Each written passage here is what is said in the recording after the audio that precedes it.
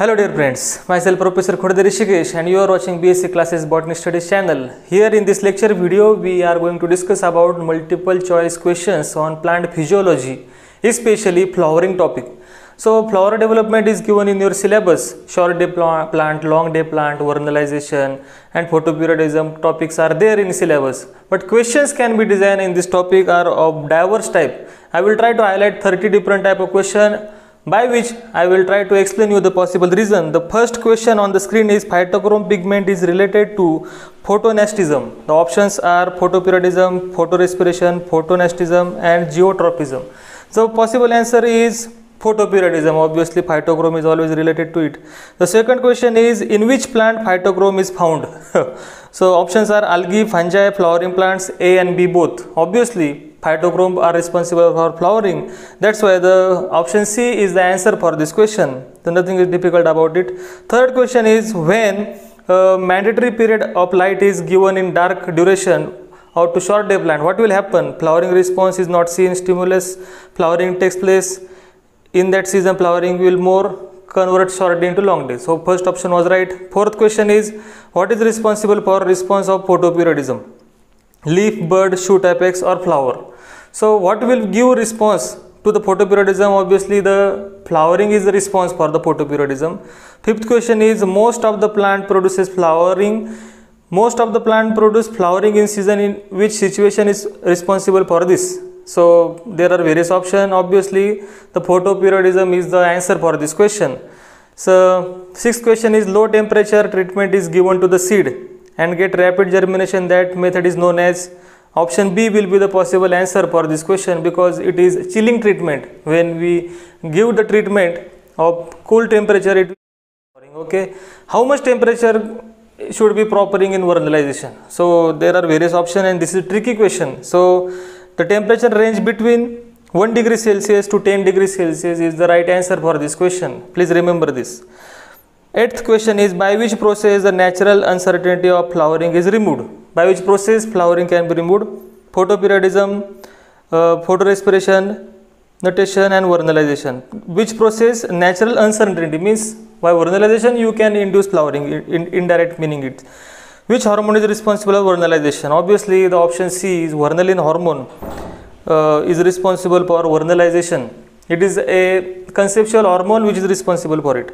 So okay, which hormone is used in place of vernalization? If you do not want to give vernalization treatment, to replace vernalization you have to apply this option C, gibberellin hormone here to induce flowering in your plant. 11th question is what is useful for spinach vegetable to keep it green for a long period? So the option B, cytokinin will be very useful. Obviously cytokinin is very much useful for keeping material fresh.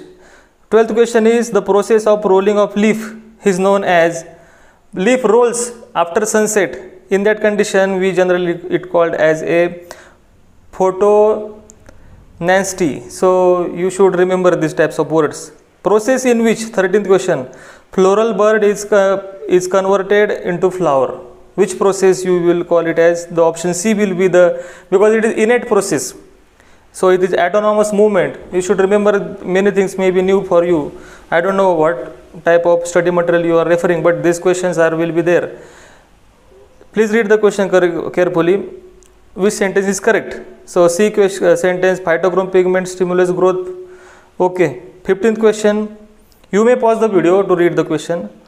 One hormone induces germination and second hormone responsible for flowering in pineapple and third hormone responsible for senescence. So options are gibberellin, auxin and cytokinin. 16th question is in which plant a treatment is given by gibberellin, so male flower converted into female flower. So it is very well known example of banana where you can give the treatment of gibberellin to create them as a female plant. Okay.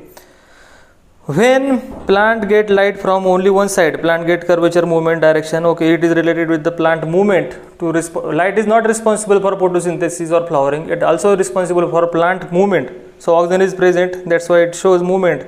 So one plant gives flowering 3 times.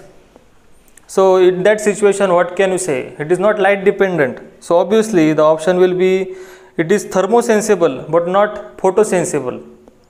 Soybean gives flowering in winter season. Winter season generally day duration is small. So day duration is small, that's why it is known as option B will be the answer, short day plant, SDP we generally call as. Soybean is very famous example of SDP. Some of the seedling of tomato plant are kept in darkness for few days.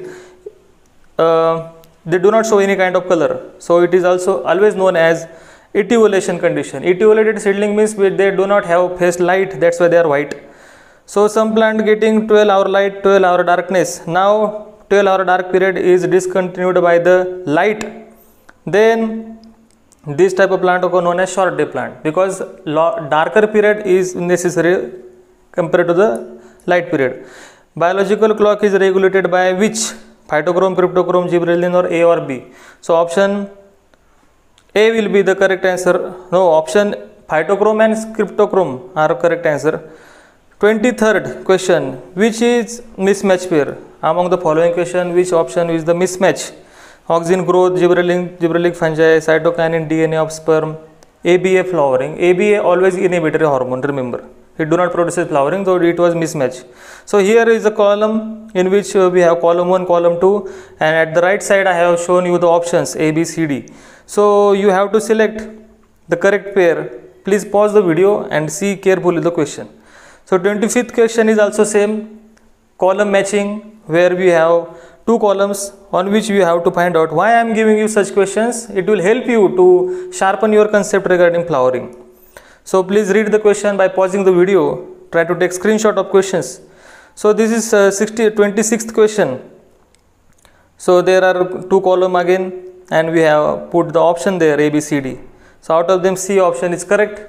So why C option is correct, you must have studied. So 27th question, again we have two columns.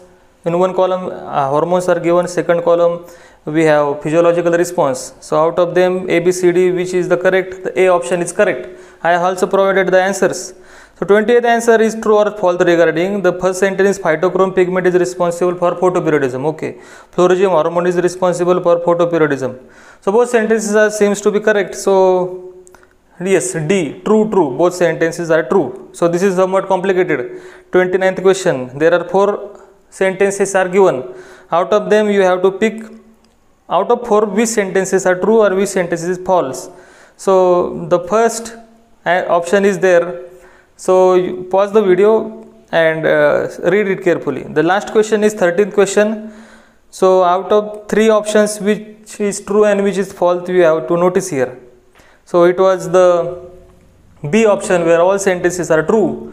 So I would like to tell you that please revise whatever your teacher have taught you, and these are the topics which are you cannot skip for the exam. This is very interesting topic, flowering, because in MSc level you will have more study regarding flowering. In SYBSc or BSc level it is just general short day or long day plant, but it is not as simple as it is given in your syllabus.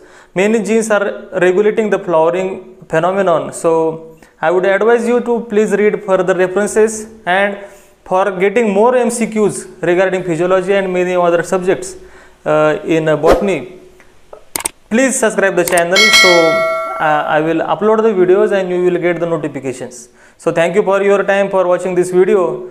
Definitely we will meet in next video, but before that don't forget to like the video and please comment whatever you are feeling regarding this video.